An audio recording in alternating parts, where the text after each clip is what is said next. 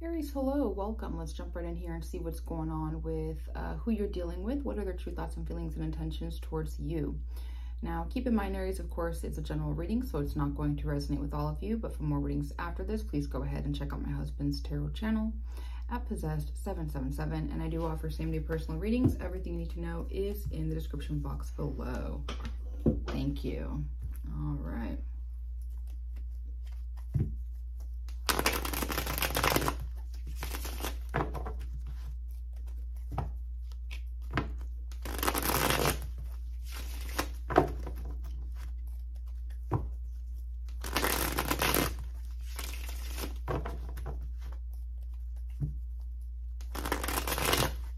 I see cards that are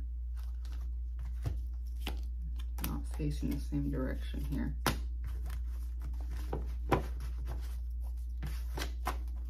Hang tight here, Aries.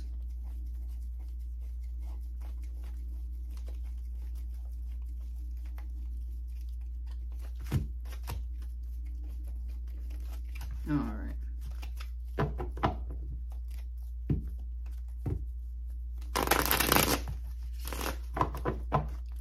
Let's see here. Oh, okay.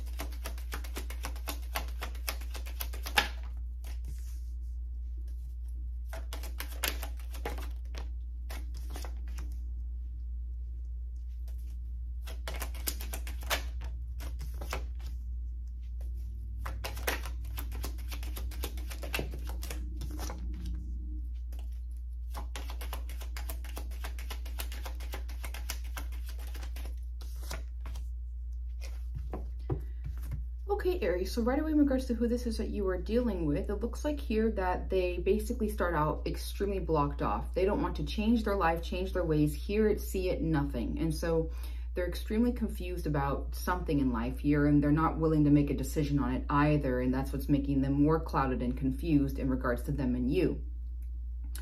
Now, right after this, unfortunately, for you, people, a society, community, friends, family, they're greedy and using you and everyone else for money, wealth, status, whatever it is here.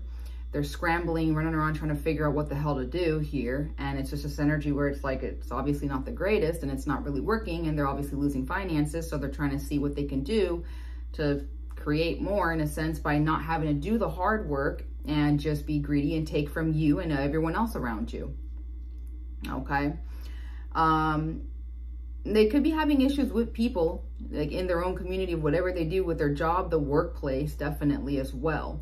Right after this, they know that what they're doing, it's not even meant to be. It's not destined to be. It's extremely freaking karmic, and dealing with you and involving with you, it just makes it all worse. So then they realize all this and they know all this because they're trying to force, like, you know, basically like the jackpot in a sense. And it's like, it's not going to happen the way that they're doing it. Right after this here, they're in this energy now, they're depressed as hell. When I'm talking depression, this is like, it's at its deepest, okay? Like whatever they're going through, it ain't it. It's not. And the thing is too, is they're dwelling.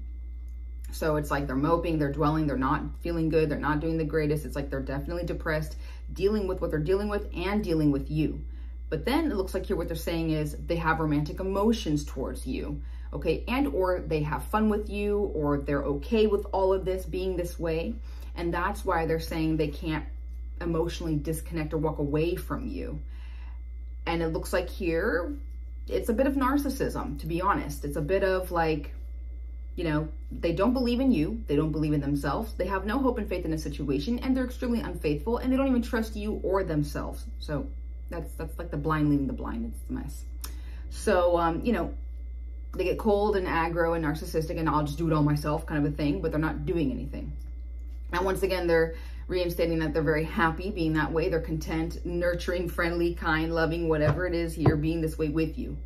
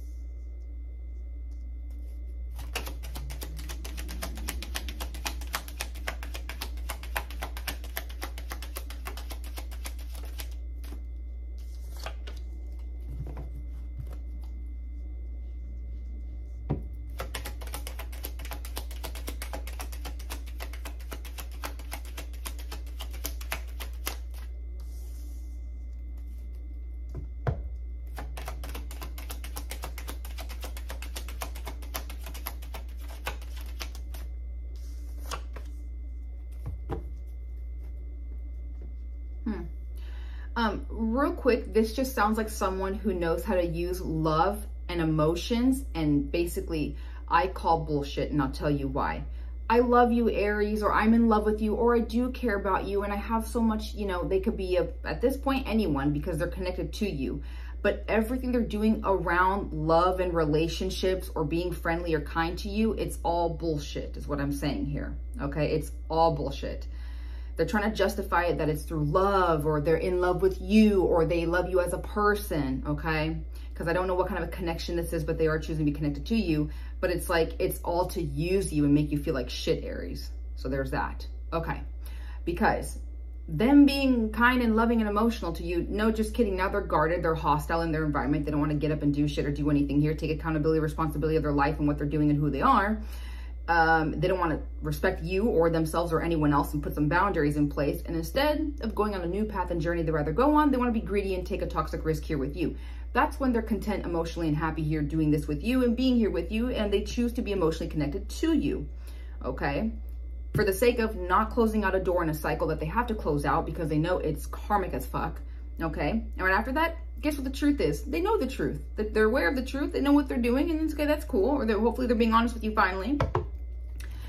And then looks like after that, it's like because they love you as a person, or they are in love with you, or they want a new beautiful beginning here with you.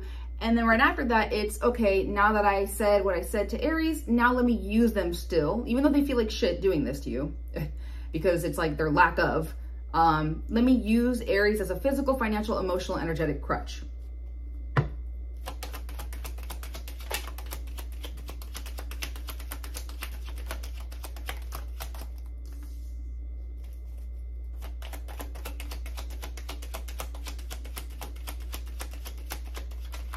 And it looks like here that's just something that they've reflected on and they're totally cool with it. So you could be dealing with a Pisces, Cancer, Scorpio, Gemini, Libra, Aquarius.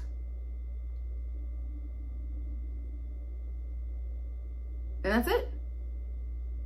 Okay.